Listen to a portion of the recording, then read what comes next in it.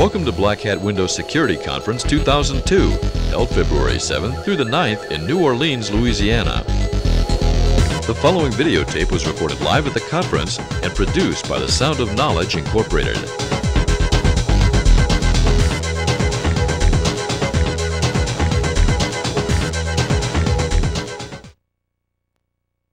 And I'm here to speak about Ethernet level traffic redirection. The entire presentation here is available at the bitland.net/Taranis address. If you have any questions during the presentation, raise your hand and I'll try to get to you. There will be some time at the end for a question and answer period as well. And you can always email me if it doesn't come up during the speech. Today we're going to cover Ethernet ARP cache corruption at a slightly lower level than it was covered at this morning. But we'll try and step through it pretty quickly and get to the main point of the presentation, which is a piece of code I wrote called Taranis, which does CAM table poisoning on Ethernet switches. We're going to then cover defenses a little bit. I expect that most of you know what a sniffer is and have at least poked at some, looked at some Ethernet captures at some point or another. So I presume that most of you are familiar with the OSI model, but just to clarify here, TCP/IP kind of squishes the top three levels together a little bit, but we're dealing mainly with the lower levels here. So the physical layer is cabling. At this level, it's just electrical impulses that are forwarded or not, and that comes down to the cabling, hubs, and repeaters. At the data link layer, that's where Ethernet kicks in, and you've got devices like switches and bridges. These will actually look at the traffic, examine the addresses that are associated, and then make decisions on what to do. At the network level, we've got things like IP and things that kind of bridge the data link level and the network level, like ARP. So we're going to cover a little bit of background on how Ethernet works at the byte level. So the Ethernet header is about is exactly 14 bytes long and consists of a destination address followed by a source address followed by a type code. The type code is 2 bytes long, and the destination and source address are each 6 bytes. Now, the first 3 bytes of an Ethernet address are always vendor specific. So the IEEE has a list of vendor codes that are associated with each Ethernet card. You can, however, you can change this. Like on a Linux box, you can do it with ifconfig. Most other things, most other operating systems, you'll have to do it either at the hardware level. You can often get a configuration disk for your NIC that'll let you set the MAC address through that. You can do some interesting stuff with passive fingerprinting and figure out if it's a Sun 3C versus, say, an UltraSpark, just based on the vendor code and the last 3 bytes that have been assigned.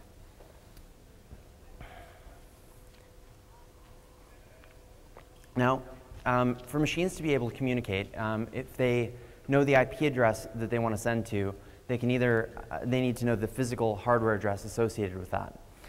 So rather than have a system where everyone has to keep a list of address mappings on their machines, there's the address resolution protocol, which allows machines to query, given an IP address, query for the hardware address associated with that. There's also RARP, which allows you to do the inverse, given an Ethernet hardware address, find out what IP address is associated with it. Normally when a machine needs to communicate with another machine, it'll check its ARP cache to see if it has an entry for that. If it doesn't, it'll send out an ARP query. There's also something called gratuitous ARP, in which when a machine is booted, it'll often send out an ARP packet so that other hosts that are listening will update their caches, and this is a little bit of a performance improvement. Instead of having to wait until it has to communicate with that host, it'll just be in the ARP cache when it needs it. There's some security problems with that, which I'll get into later. So here's a diagram of an ARP request. So the ARP request is encapsulated in an Ethernet header, and you wind up with essentially 14-byte header, and then another 28 bytes of ARP request. So normally an ARP request is sent out to the Ethernet broadcast address. And when we're dealing with Ethernet, the address size for Ethernet is 6 bytes. So we specify first the hardware type, which is hex 0001 for Ethernet, the protocol type, which is the higher level network layer protocol that we're speaking. In this case, we're doing IP, so the protocol type is hex 0800. And because it's Ethernet, as I said before, we've got a hardware size of 6, a protocol size of 4 for IP, at least as far as IPv4 is concerned. Then we specify the operation type, which is hex 0001 for a request. Then we fill in the various sender information, and then the information we want, which is the target IP address that we're trying to obtain. And we just leave the target hardware address nulled out.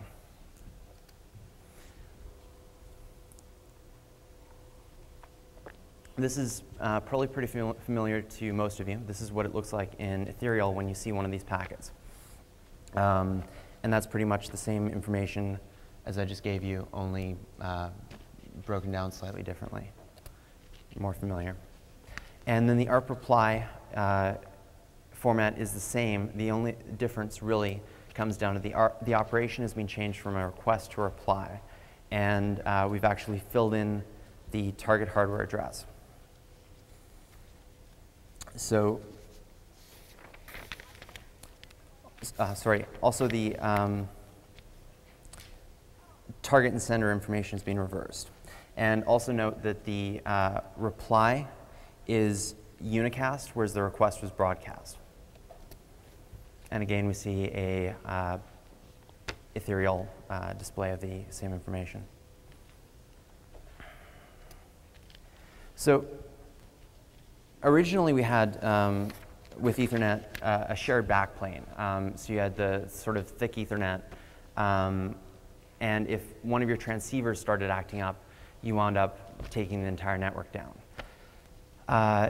Then it went to thin Ethernet 10-base-2, and again it was a shared backplane, and it was a lot less expensive, but it was vulnerable to what I refer to as the rodent attack.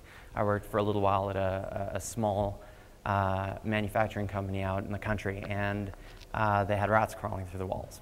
So a rat would chew through one of the links and your entire network was down. Switches increase performance and availability by having a star topology. I'm sure you're familiar with that.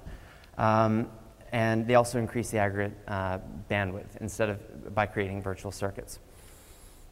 They weren't designed for security, but despite problems that have been discovered in the past, people insist on using them that way. Also note that when I'm saying the word switch, you can substitute VLAN at any point if you wish. A VLAN is functionally a separate switch. Although I'm kind of wondering if some of the, at least the denial of service attack portion of this could be extended with a VLAN hopping attack as well. I'll look into that. So ARP cache corruption, we talked about a little bit earlier, so I'll run over this pretty quickly. Essentially, when a given host sends out an ARP request, instead of just allowing the actual host to reply, the attacker just also sends a reply. Now, what happens in this case is if you're watching all the traffic on the network, say through a monitoring port, you'll notice that 2 different MAC addresses are replying to a single IP address. Now, this isn't always bad. A lot of clustering software uses this to do failovers. So you can't always flag it. This is not necessarily something you want to say is always bad, but it's something to watch for.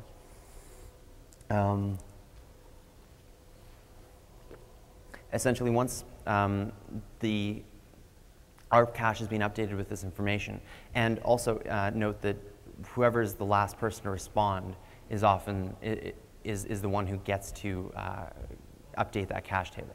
And since the essentially the victim machine doesn't know to send it more than once, the attacker always has an advantage. The typical attack is to impersonate the gateway, in which case you get pretty much all the traffic. You can do it for any two nodes on the network as well, though. And since the attacking host knows what's going on, it's easy enough for it to forward information to the real forward information such that neither party on either end knows what's going on. They don't notice any disruption. So detecting ARP cache corruption attacks is pretty easy, actually, because we know what to look for. Given that you can't do something like fragment an Ethernet frame, it's not a meaningful thing. It would just be discarded. You know that if you ever see packets with, if you see traffic such that a given MAC address is responding, sorry, multiple MAC addresses are responding to a single IP address, you know that this is going on, unless you know that, oh, it's my cluster, it's okay. So it's pretty trivial to discover this. You can set up IDSs will look for it. ARP Watch, which is available at that URL, can do that. And it can either just set it up on one copy of ARP Watch per segment, or if you've got smarter switches, managed switches, you can pull the information through SNMP and parse it offline. So a friend and I were sitting around and chatting about wondering if we could come up with a better, a less visible attack with the same effect. We noticed that essentially when you plug in a cable on any switch, it just works. If you move from port 1 to port 7, it just works. Occasionally, you'll have to wait, 30 seconds or so for it to realize what's happened, but the switch will just auto-configure itself.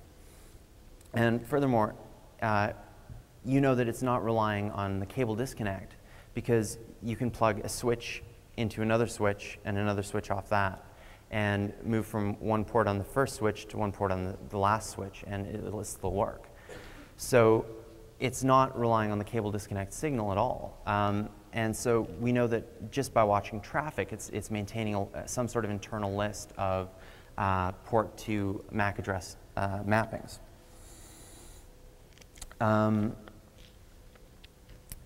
So the question was, can we trick the switch into sending traffic to the wrong port by tricking its auto-configuration logic?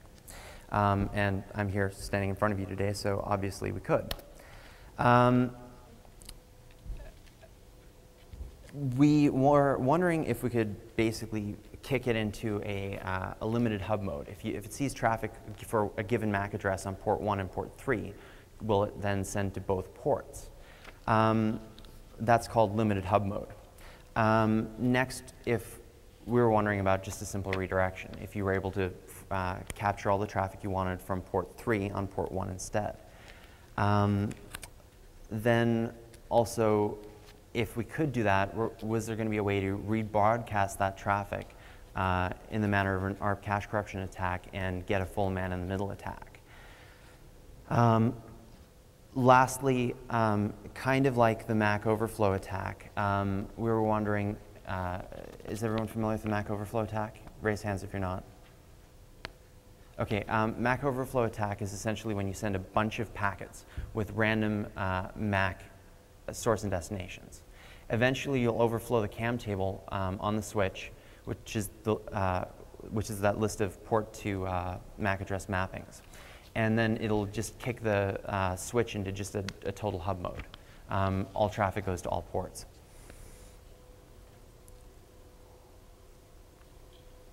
The problem with that is if you're seeing like all this garbage source and destination address information, that in itself is suspicious. So essentially, by sending only traffic that you would normally see on the network as far as source and destination goes, could you kick it into the same hub mode? So here are our results. We weren't able to get any tested switch to do that limited hub mode where it would send to both port 1 and port 3. We also, it could just be that the switches we had access to didn't do this. We couldn't get them to drop into hub mode using Mac Overflow itself, the original attack, so we weren't really able to test the limited hub mode with non-suspicious traffic. We were able to get traffic redirected without any trouble on pretty much all the switches tested, with a couple caveats on some of the Cisco hardware. But there was no simple man-in-the-middle attack, but we may be able to extend the attack so that it's about 95% effective, we figure. And there's a trivial denial of service on all the tested switches.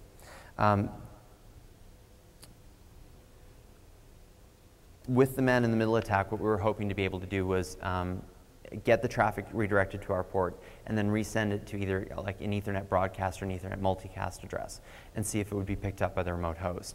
When we tested that, that didn't work. That would have been the easy, simple man-in-the-middle attack. I'll get into the more complicated one in a few minutes.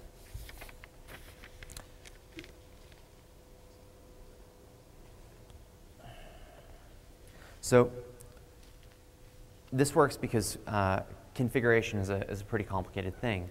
And the switches weren't designed with security in mind. They were designed to make life easier for network administrators. Only expensive managed switches allow port locking, and if you do lock your ports, anytime that you want to make a change, you have to go and reconfigure the switch, which is a huge administrative burden, and most people don't want to get into that. And on the Cisco that we did have access to, port lock mode didn't work anyway. If you could cause the remote machine to reboot or a cable disconnect, the port lock mode seemed ineffective. That's only on the Cisco 2900, but it could be that that was just a bad version of iOS. I'd like to, if anyone else is running Cisco hardware, I'd love to hear your results. So just email me at the Bitland address. Oh yeah, and if you've got a lot of mobile devices like laptops, port lock mode is a total nightmare. You can't really use it. So what is the CAM table? This is essentially just a really efficient lookup table. It turns out this is a single chip that a lot of vendors use. You feed it an IP address, it feeds you back a MAC address, or vice versa. It seems like all modern switches that I was able to find use this CAM chip and the CAM table specifically. More old switches will have something equivalent that may not be as high performance. If you're interested in the CAM table and how it's updated, in particular on Cisco switches, that router god, aside from being totally hilarious, is a good place to find out a little bit more. Or the other one is specifically on the CAM performance of CAM tables. So this is essentially what it looks like. You've got a table that lists port to Ethernet mappings, and you can tell essentially if there's a single host on it or multiple addresses associated with it. If there's multiple addresses, you know that there's a switch or a hub on that port. Otherwise, you can only believe that there's a single host until there's no way to tell if there's multiple hosts. If you've only seen one MAC address, you just have to wait.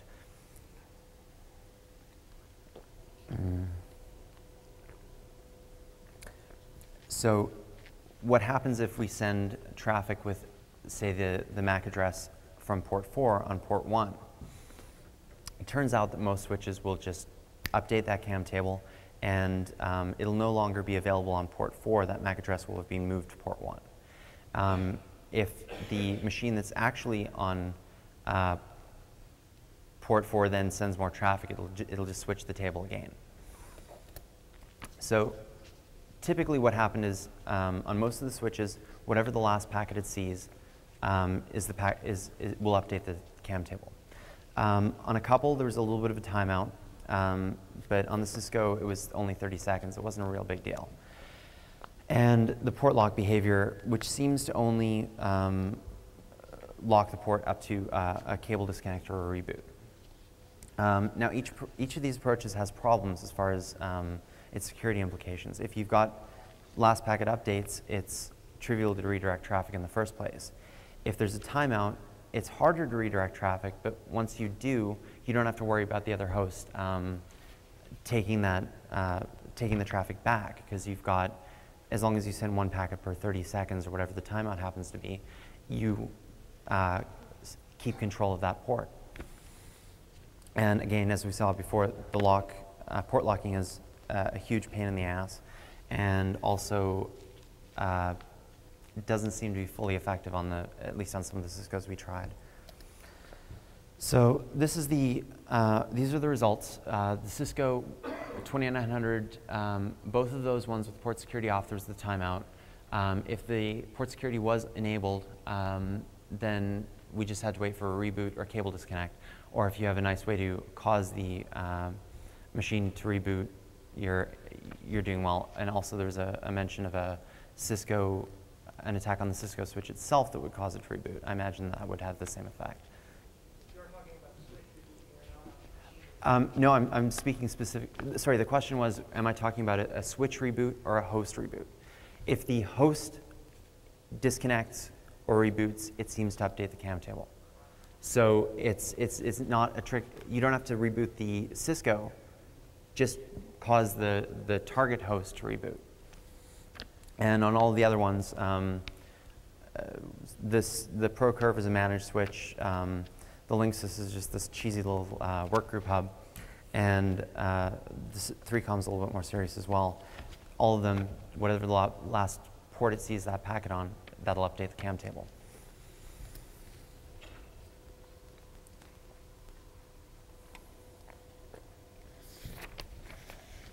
So why it works. At the Ethernet level, there's no way to tell what port traffic is coming in on. So if you're listening on a monitoring port, you have no way to know. All you know is that machine is sending traffic. So by just choosing the traffic that you choose to send, you can ensure that that's not abnormal for the network, and no monitoring device can really tell what's going on. All it sees is valid traffic. So all unmanaged switches are therefore totally vulnerable. There's no way to make these switches secure. On more expensive switches, managed switches, you can pull the cam table, but unless you're generating so much, like pulling it every small fraction of a second, you can sneak the attack through, and all you need is to redirect it for that one that one packet that has the password.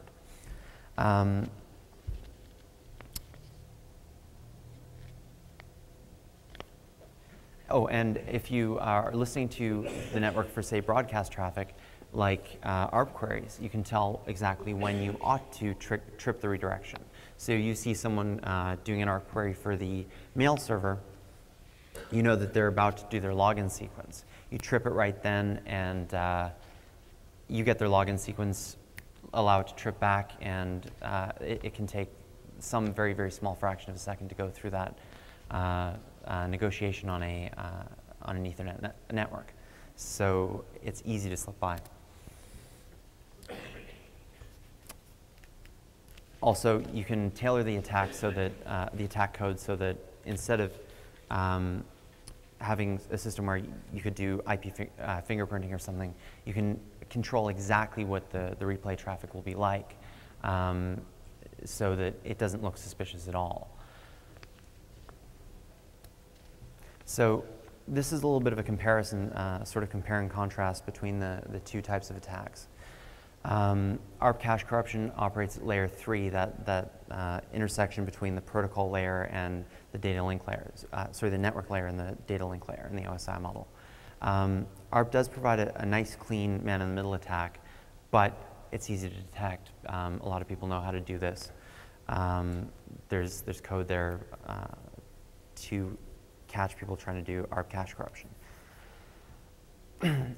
The cam table poisoning attack takes place at the OSI level 2. And while there's no good man-in-the-middle attack, you can probably get about 95% of the traffic with something I'll describe in a second. And it's totally impossible to generate a single signature for the attack. So even if the IDS vendors decide that this is a really good thing to write a signature for, they may write a signature for the particular instantiation of Taranis that I've written. But anyone is welcome to go and change the packet that gets sent, or write something more complicated that does some interesting sampling before it goes and does the attack.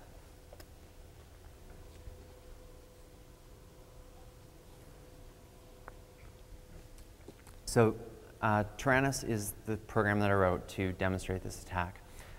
It's proof of concept code. It's a little bit rough in some places, but it's quite effective. Essentially, it spawns two threads. The first thread loops and just sends packets that have the Ethernet source address of the target machine. So if the attacker's on port 3 and the victim is on port 5, and the machine that you want to redirect traffic from is on port 1, it'll just send traffic from the attacker's machine with the MAC address of the target machine, and that'll update the CAM table. The second thread just sits there and pretends to be a POP or an IMAP server. So as far as the client is concerned, it's talking to the mail server, and it's speaking the POP protocol, and the Taranis program just logs all that. So you get all the username password pairs. So essentially, a normal POP login sequence looks like this. You connect to the mail server, and you feed it the user, then the username, pass. You connect. Then the server sends a login banner. Then the client sends the username. Server acknowledges that. The client sends the password, and then it'll tell you how many messages you've got waiting, and usually if there's 0, you'll just log out. An IMAP session is a little bit easier to steal the password from, because all you have to do is send the password, and then send the banner, and then grab the username and password pair that the client feeds you. So what Taranis does is, when it sees a SYN, it sends a SYN-ACK packet. When it sees an ACK, it sends a POP banner. When it sees a user frame, it'll send an OK. When it gets a pass, it'll the original version just reset the connection. But I realized that popped up a message on Outlook, so I extended it a little bit. Now it does the full how many messages have I got from the stack command, and then allows the user to quit. IMAP again is even easier. There's less packets to juggle back and forth. And if you just want to do a password stealing attack, you're talking about either 4 packets or 3 packets being sent, which doesn't take a lot of time or bandwidth. So I've got a demonstration here. Essentially, we've got just this little Linksys switch. I don't have a gateway set up, but we've got a mail server at 10.0.1.10. We've got the victim machine, which is just the mail server is an OpenBSD box. The victim machine is a Windows XP box at 10.0.1.20, and the attacker's a Linux box on 10.0.1.51. And those MAC addresses are obviously bogus, but the ports are correct. So let's see. So normally, if I want to connect to the mail server, this is what I'll see. We get the normal POP banner, and then we do our regular login.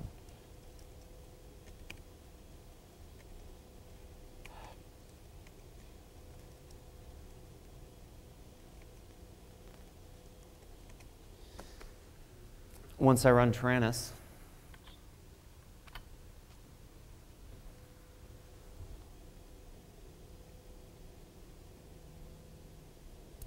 we see that we've connected to the evil server instead, and we can do our login and so forth. And as we see, Taranis has captured the user information, the login and password.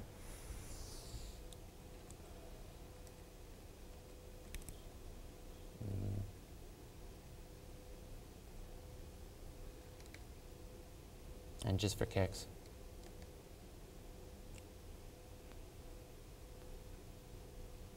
here's Outlook. It's trying to connect, and it's just given up its username and password, and no error messages. It just had no clue.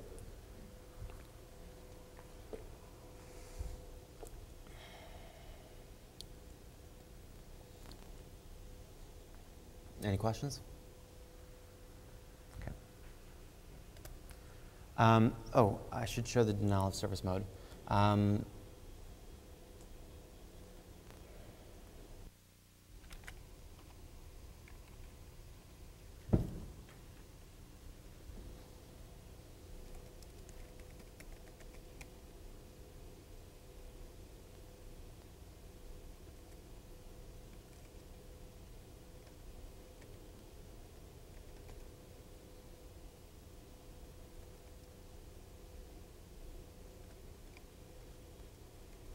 So just to reset, I cleared my ARP table, and then because there was no entry in the ARP table, it did an ARP broadcast. The real server replied to it, and so that reset the CAM table inside the switch. Now, if I want to just deny service entirely to the mail server, I can do so by specifying the D flag, which just sends the packets. It doesn't spawn the thread that pretends to be the proper IMAP server. It just redirects the traffic. And we'll never get a reply back on our ping.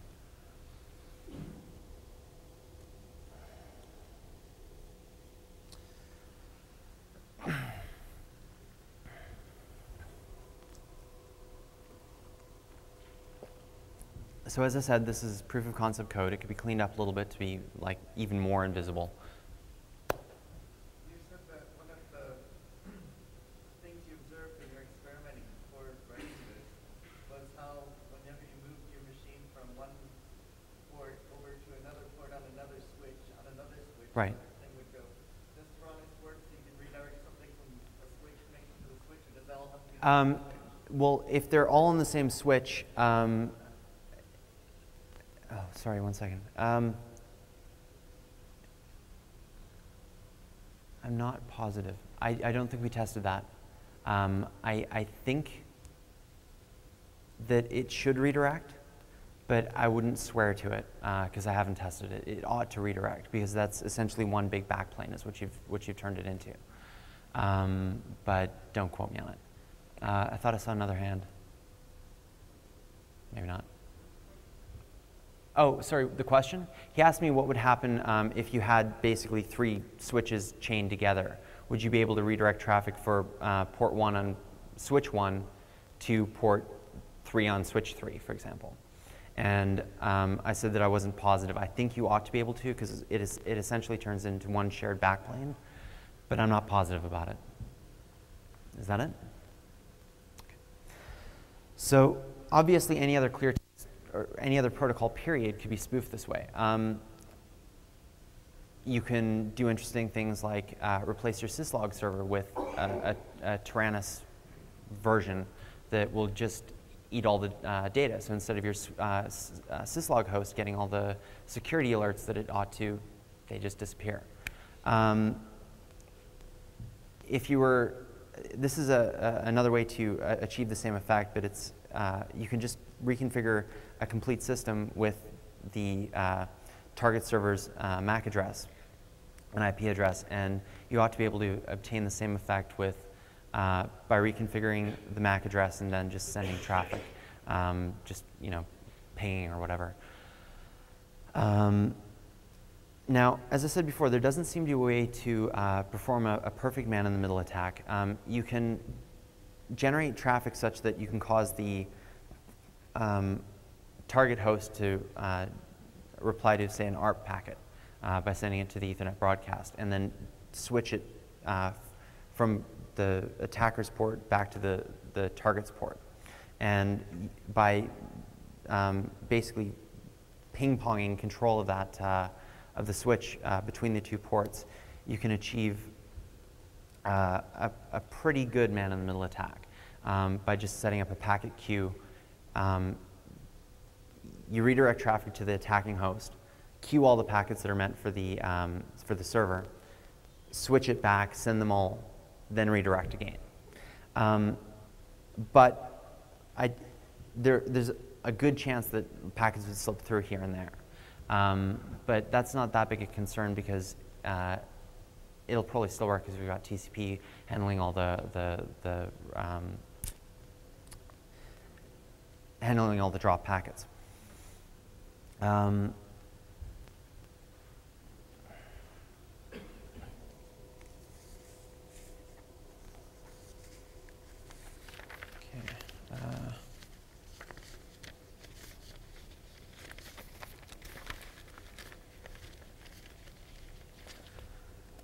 So, as I said before, this attack can be pretty much invisible because, as I said before, Ethernet doesn't indicate what port a given packet came across, a given frame. Sorry, we're dealing with a layer 2 entity here.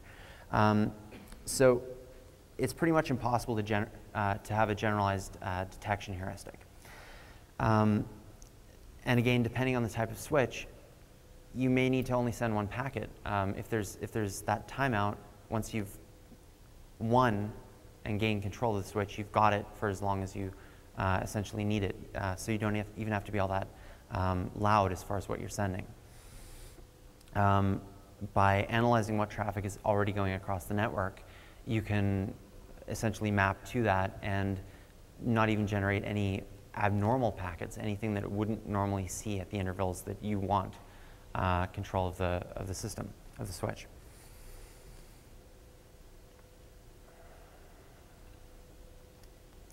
So the only real defense, it turns out, is good crypto.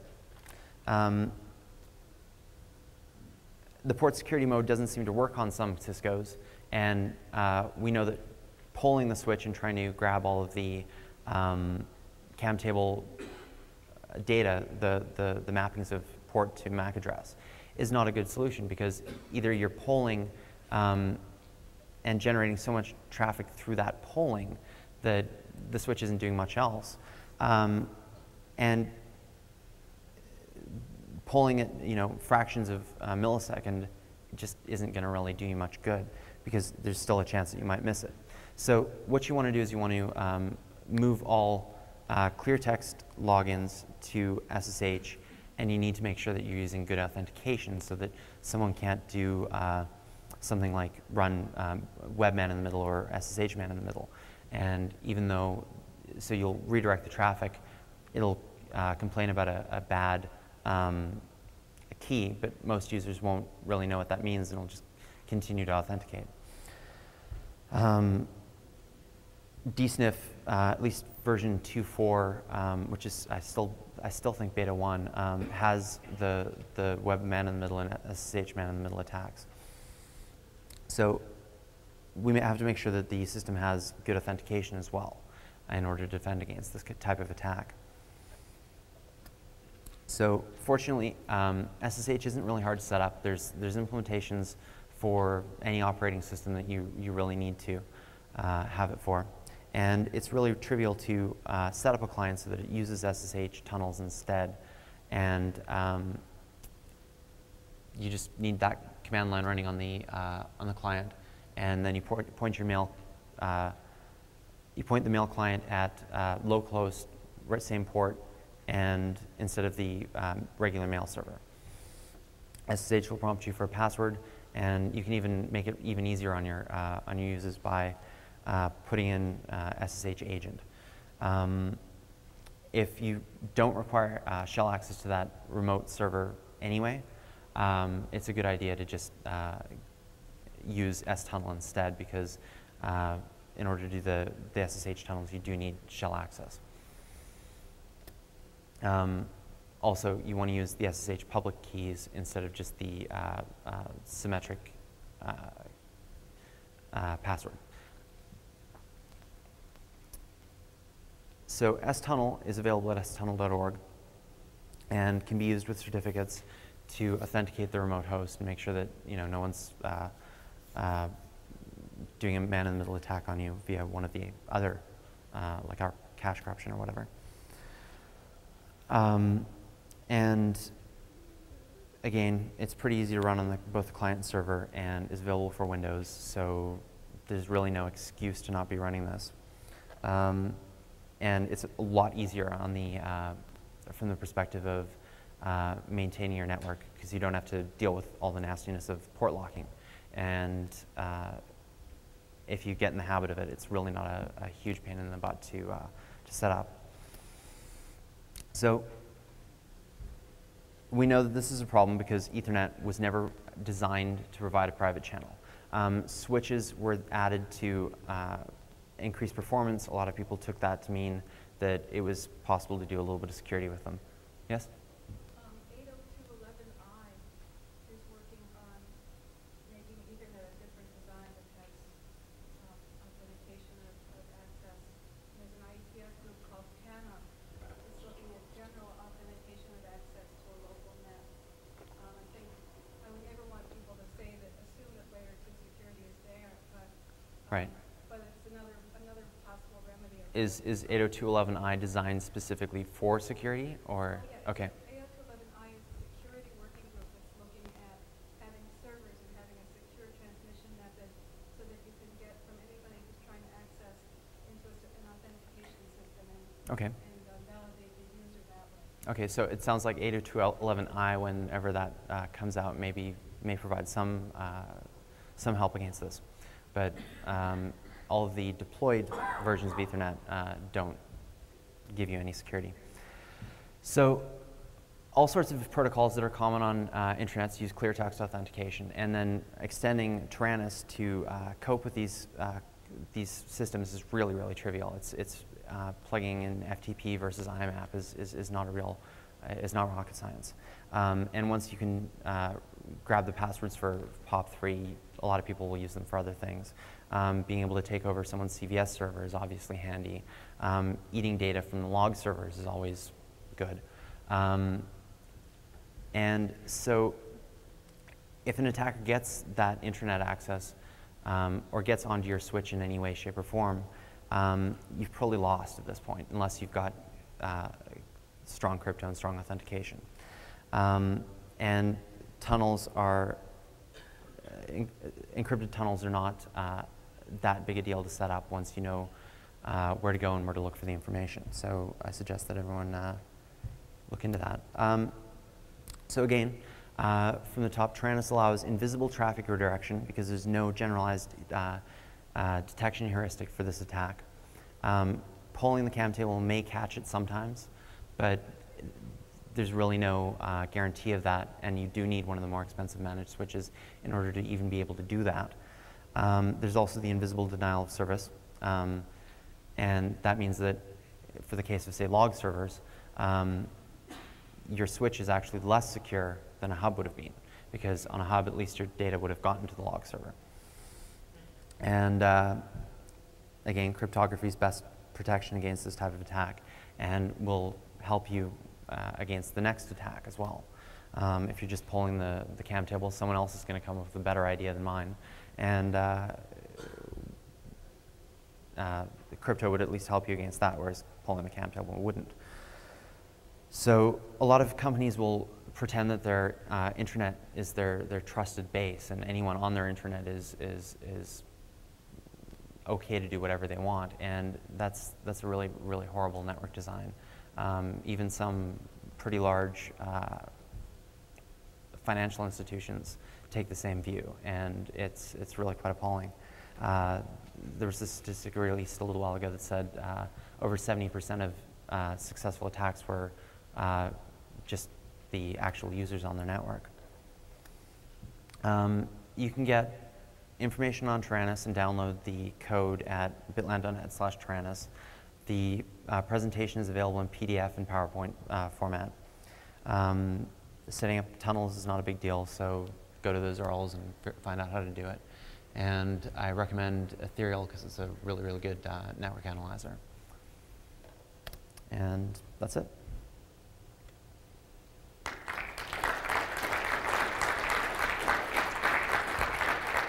Are there any questions?